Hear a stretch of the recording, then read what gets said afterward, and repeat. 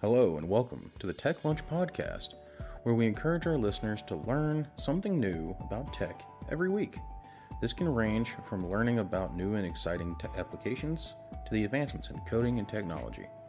If you are always learning, you will always be a step above the rest. Take the time during lunch or during a break to listen and learn, kind of like a lunch and learn, but for the ears. This podcast will open the listeners' ears to new and exciting technologies they may have not been privy to in the past. These topics will range from manufacturing technologies to data collection technologies and everything in between. Hello, I'm Nick. Hello, I'm Ed. Hey guys, I'm John. And this week we're going to talk about a little bit something a little different, something that's still on the same train as, STEM like we have been, but, kind of going towards like the hobbier side of the house, and towards the additive manufacturing side of the house, towards a rapid prototyping side of the house, and pretty much everything in between. It's something that we can tie everything we've been talking to so far into one environment. And what I mean by that, and the subject at hand, is 3D printing, and how that is the wave of the future, and also how we can tie STEM into that. When I start talking about 3D printing, Ed, what are you kind of thinking about from the OT standpoint? From that standpoint, we're thinking about being able to explain things to people physically, exploited views of, say, a three-phase motor, where they can see the different components of the motor and touch them and understand how they look and interact. So like a learning tool. A learning tool, exactly.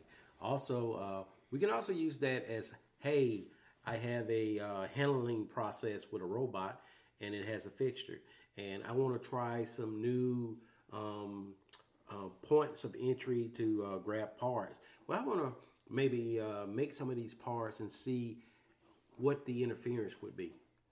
Will it contact something? And then lastly, I would say you always have to be able to promote your visions to someone else. So it's always nice to be able to physically hand someone something and say, hey, with this tool, I can do this. And from there, I would say we would turn it over to John and get John's perspective. Yeah, I mean, it's good that you say, the prototyping. I think that's great to be able to have an actual working model of something. It is vital in a lot of the things that we kind of do day to day. It's you're kind of convincing people, hey, this is going to work. This is how it works. This is why it works. And being able to have that model printed to show that piece off and possibly in action, if you can get those things to work together, that will convince them and get you moving much quicker. I also think about it on the other side is sustainability. Currently, part shortages are happening everywhere. You probably couldn't even buy a Raspberry Pi if you went down the street to a Micro Center. They might not even have any in stock, to be honest. So with that being said, if you're needing a part breaks, something is hard to get, why not make it on site? Why not have it built in the back? If it needs to be a polymer or a blend of materials, why not? And honestly, the only thing that's stopping you is having it, because you can always test it. It's a prototype. Mm-hmm. It's a prototype that creates prototypes. It just keeps on giving. So I just think that there's so many possibilities that you can have that it will not only save you money, but it gives you that opportunity not to have as much waste, which saves you even more money. So. Yeah, I think it's just vital, honestly, moving forward into Industry 4.0, into anything manufacturing-wise, make some of those pieces on site. Now, you talk about, the way of saving money and sustainability and stuff like that. Looking at it from, a holistic approach, from like the IT standpoint, I'm always looking at a way to, cut cost and, save cash on the end feed. But how much is, on the point of entry, exactly, what is the point of entry, for, a return on that? So you're thinking small scale, basics, $200 will get you in the door. $200 will get you the printer. It even comes with a little bit of filament. It has the motherboard that can read your G code. The application to slice the G code's free. You just download it right off the internet. Honestly, all the firmware is free. Go to GitHub. You can make any changes. You can request changes. You can have those conversations. That's all still free. So $200 in the door. You're producing right now. Quality, not going to be perfect, but that comes with time. And then honestly, if that's core, do-it-yourself kit that's already been established for you, there's no telling how much or how cheap you can make it if you are making all these pieces yourself. And all you're getting is, stepper motors, an extruder. An 8-bit board is all you need. You don't need a 32-bit or anything more than that. So honestly, on that side, it's not very expensive to get in the door. So the barrier to entry is actually a decent price. So that's actually not bad, Ed, when you're thinking about it, especially from the manufacturing standpoint, barrier of entry of $200 with a possible return of investment, in the excess of thousands of dollars, if not more. And if you think about it, you're not really high on your IT cost at that point or your OT cost at that point. What is that, a couple man hours? And half the time it runs by itself? So it was interesting you said G-code. I believe that at a $200 price point, that's a hobbyist. And with a hobbyist, he's not limited to G-code. A hobbyist could even be to the point of using a variable frequency drive concept, or a hobbyist could even be to the point where he can say, hey, I want to take G-code and make it as an algorithm and be able to say, hey, these are the dimensions of my part. Hey, I've created this program in Python.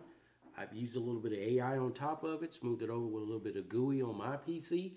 I don't need a display. I don't really need a whole lot of secondary software. And I believe a person could actually maybe make it better. Yeah. And what's it? There's not much stopping you right there. Like, you add a couple more pieces to that puzzle that you've got. You add a camera that's reading, possibly that's kind of taking vertices and points on your model that you're making and telling you, okay, we've got a defect here. So I need to increase my flow rate, or I need to change my path of my hot end to kind of correct for any overhang or drop or anything. Like if a catastrophic failure were to happen, I can recognize that, stop it so that we don't waste any more filament, and then notify whoever needs to, the business, if it's on an industrial or manufacturing standpoint, or if it's just at the house like mine is, just shoot me a message. Hey, you got a critical failure. We stopped it for you. Don't worry about it.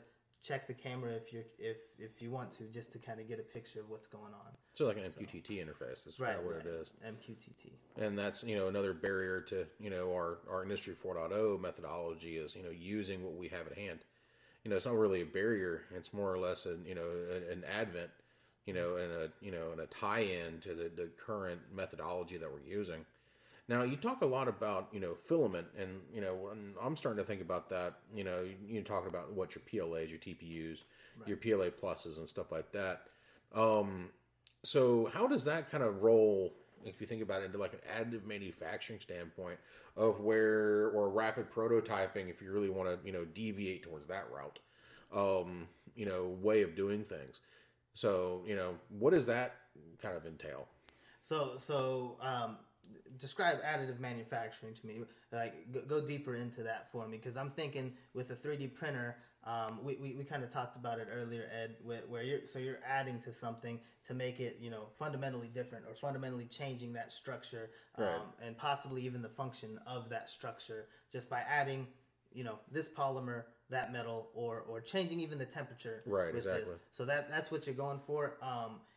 With those things, honestly, the most thing that you're changing on there is temperature as well as positioning.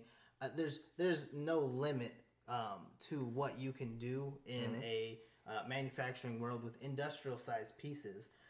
We're constantly, you see commercials about them modeling cars in like giant model cars in clay. Right. That it can be done with some type of MQTT protocol that's reading you what's going on, that cameras that are kind of seeing those vertices and things like that, and adjusting to whatever the user operator is putting in there. Your X and Y axis. Right.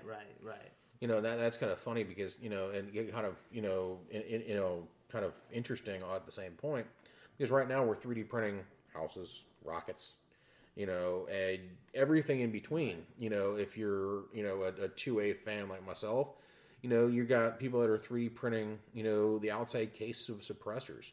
That's, the Daniel Defense Wave, DD Wave does that. For me, it's just, it's awesome, especially when we start getting into, and the thing is, you go from the different types of 3D printers, that's where, you have the filament runoff, the filament type, and then you have the liquid type of, of 3D printer, the resin types, where your only additive that you're adding to that is light. Light and temperature. Technically, if you think about it, Ed, correct me if I'm wrong, that light is not considered an additive to the additive manufacturing process. So technically, now you have a miniature additive manufacturing process in your home, on your desk, or in a shop. All right, now that we're talking about the additive manufacturing side of the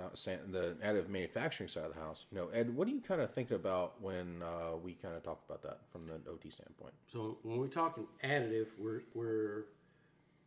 we're talking about, we're not wasting anything. We're talking subtractive, which is normally what we do today. Say when we're milling a piece of metal, or when we're taking a block of granite and turning it into a sculpture, we're removing pieces that we won't use. With additive, we do not have that waste. We control the materials we're using. That's the main thing with that point. The other thing, it was a few things that struck me with some things that yourself and John said. And one of the things is, John said there are some environmental things that are kind of sometimes hard to control with a 3D printer. Well, with a PID loop, you can actually tune that, your heating process to a point that you can say, if I go above, then bring me back down. If I go below, then bring me back up. So that is something that could be used inside of a 3D printing application.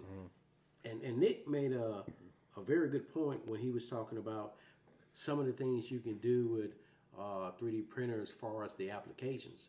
A few other applications I can think of that come to mind is we can do prosthetics for children that have missing limbs. We can make those prosthetics intelligent. We can make those prosthetics over the lifetime of the person adjustable, because we can always reprint and learn from the last print. Right. So this is something that I think is a very intriguing idea. But I would like to get the perspective from John, what he thinks. It's actually funny that you mentioned. So the Wounded Warrior Project is doing that, which is fantastic for a lot of disabled veterans and things like that.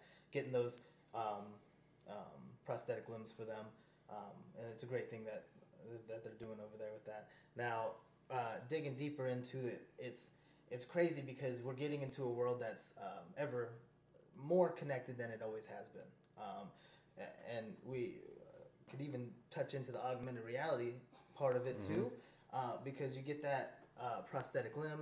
Doesn't have to be technically a replacement for an amputated limb or anything like that, but you can get it to where it will be read and recognized in an augmented reality situation, and you're already moving. That's a 3D printed piece. Now you're moving it, and it's come full circle. It's back digital again. So it's crazy how much application you can have to this piece, and honestly, the limit is the person's creativity, of course, and your technical know-how. But a quick Google search will get you, most of the way there, and a little bit of ingenuity will, maybe a little bit of duct tape will get you the rest of the way there. Yeah. So. And I think it's also a great way to get people into, using AutoCAD and stuff like that. And that kind of, spins us into, the whole STEM environment, where now you start adding AutoCAD into it, you start dealing with STEAM, because you're dealing with the arts. 3D printing can be considered an art form inside the STEAM mentality. As we do a derivative off of STEM. But it's like if you think about it, that's how things can be tied together. And then you start thinking about adding in the recycling standpoint that we've talked about earlier. On how do you recycle this filament and stuff like that. So the big thing is, as we tie in, with that 3D printing stuff, we're talking about the science to make the filament, the technology to build the part, the engineering to do the, how that model, is supposed to look or function. The arts are the guys who are out there that are actually combining those parts together. And then the math is the guys who are out there doing the G code. If you think about it, as we tie all that together, we start getting 3D printing. The funny part is 3D printing is a tangible output of STEM. Right. I don't know, I might be the only one who feels that way, but, that's just, my own token, standpoint. Yeah, adding that piece where you're like producing something that may not have function. It could just be a sculpture. It could be a vinyl piece on the outside of your house. It could be your house. Like, literally. It's crazy. Yeah, literally could be your house, as well as every piece that gets printed to get put in there. So it really has so many applications as far as, being able to have a finished product or a polished, maybe not completely polished product, but a functional one. Yeah. So, yeah, definitely vital. So for myself, it's ideals become drawings. Drawing becomes wireframes. Wireframes become AutoCAD. AutoCAD become product. So for me, I'm a futuristic type person. I think outside of the box. I'm a rebel when it comes to staying inside of a concept that's been around for 40 or 50 years. I said everybody use AutoCAD. Why can't we use AutoSCAD? And AutoSCAD would be auto-scanning drafting. Yeah. So basically would scan any device, capture all those points with lasers or infrared or sound or whatever medium you want to use in the physical world, you can use. Yeah. You take that and you put that into a system. And why does the person have to sit there and draw these things? Well, the funny part is, now, not to cut you off or anything like that, but to bring this to a point, or to give you an idea of what point we're going off of here, you're starting to deal with the fact that you can actually do that with a cell phone. Exactly. Mm-hmm. So, and in another point of view, anybody that's done anything with an IDE that's intelligent, it auto-completes. Why, if I start connecting a few points, it doesn't auto-complete me a hexagon?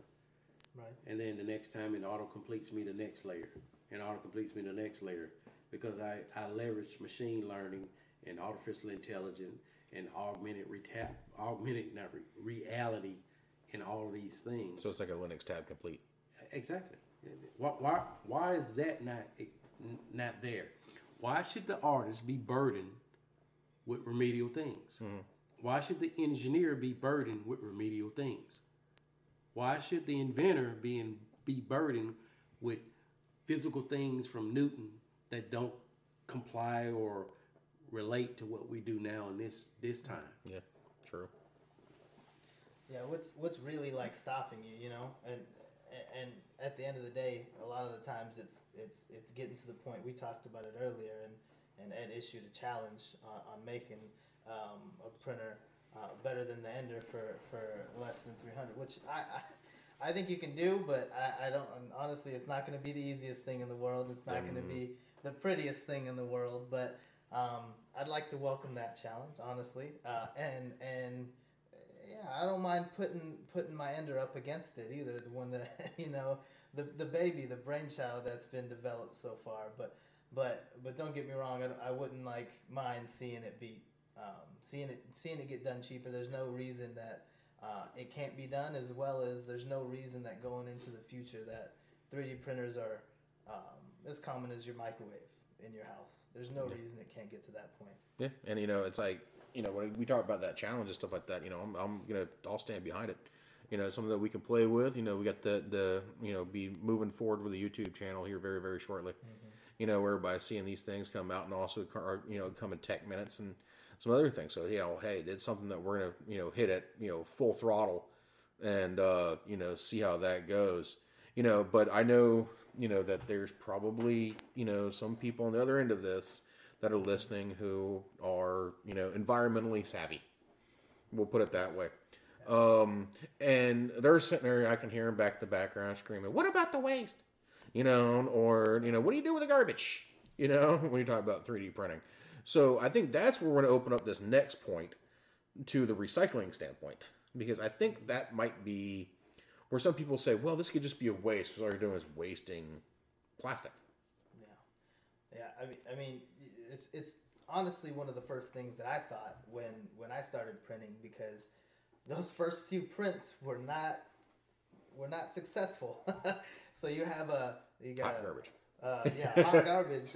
That's putting it nicely. I have a block of just disformed plastic sitting on my print bed. What am I supposed to do with this? Or a spaghetti monster of just thinner plastic. I can't do anything with that. It's too brittle. There are machines that they can reheat that metal back. You put all that. Make sure you keep the filament the same. You're not trying to mix too much PLA, PETG, so on. But you can get those remade back into another reusable spool. And moreover, on that piece, they've got machines on a few websites. Thingiverse, I think, has it, where I've seen it, where it's taking these 2-liter bottles, like Sprite, Pepsi, Coke, taking these 2-liter bottles and running them through and making them into spools of filament for you. So not only are you being able to reuse any filament that may have been a failed print, or any filament that you used as a test print, you're taking and you're reducing waste outside of your realm now. You're helping in other fields. So at first it may seem like it's using a lot more, but at the end of the day, if it's a print as need basis, as well as I can recycle these pieces when they burst or break, then you are minimizing your waste to almost nothing. And we have to look at it in the right point of view. To make aluminum from ore takes a immense amount of power. To recycle aluminum from previously manufactured products doesn't take as much energy. Right, it takes heat. And the added benefit is this is an additive process, not a subtractive. So there is no waste that's in the process once we get a good product. The product, hits the floor running. Mm-hmm. As opposed to if I have aluminum or any type of metal, there will be some waste, and you have to deal with that waste. If I'm welding things together, there will be some waste. Yeah. And it's an enormous amount of energy to create enough energy to fuse metal together. So that's another thing to keep in mind when we're talking about recycling and being environmentally sound. And for me, when we say being environmentally sound, I say environmentally responsible. Right, exactly. Right. And I've looked at the recyclers. Those recyclers are like $3,000. There's people out there doing them for a lot cheaper. They're doing the open source versions. So if we do accomplish our goal in that challenge, I think the next one of the next few projects after that we'll have to make ourselves a recycling robot. Because I have a feeling we're gonna mess up our fair share amount, and pretty much we're up with a freaking a cement brick and nothing but plastic. Yeah, you gotta crack a few eggs to make an omelet. So maybe more than just a few. We're going on a dozen. Baker's dozen if you're really careful. But that's just one of those things. And I'm going to go on I think this will be the last topic for today. Is the back to that attachment to STEM, and knowing your background, how does that kind of roll into it as far as STEM into? Oh man, so I can kind of take a step back to my capstone class in college. So fighting 4 years to get a physics degree is not easy. A lot of long nights, but that capstone was actually, funny enough, a laser engraver that would we were trying to make from scratch.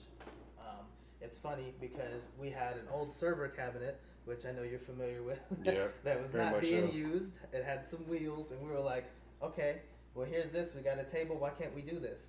And it became the biggest objections or the biggest thing, like roadblocks for us, was these pieces. You can't go to Lowe's and buy this connector piece that's going to withstand this wattage or this voltage.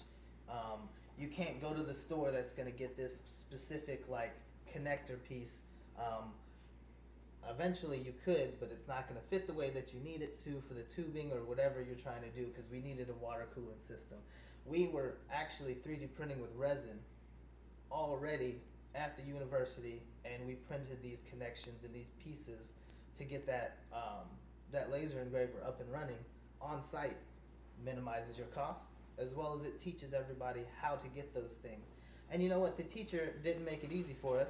We had to model that too and prove to them why this one was structurally sound versus, maybe one that's less infill or one that has a different type of infill, grid versus gyroid, hexagon, star, whatever pattern you want to use. And honestly, safety was a big part of all of that as well. So printing a piece that will fit, do the job, and is safe to be around, as well as safe to use. You don't have to worry about a critical failure causing you injury. Mm-hmm. It's game changing. Yeah, lasers. Yeah. So I'll let Ed, lead us out on this one. So as like I said, it's always interesting to get different perspectives. And for me, when we start talking 3D printing, we're talking STEM. For me, it's connecting the physical to the virtual and connecting the virtual to the physical. It's allowing a kid to take the, I would say it's almost become an attachment now. It's one of our limbs now. Mm-hmm. Our cell phones, our technology has become part of the human psyche. But it allows a kid to take concepts and physically realize the thing that was in their brain. Yeah. This is important when we talk STEM.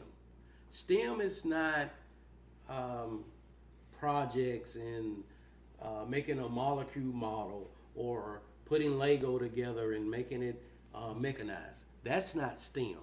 STEM is developing concepts and teaching people how to use scientific methodology to solve problems, to make things easier, better, or to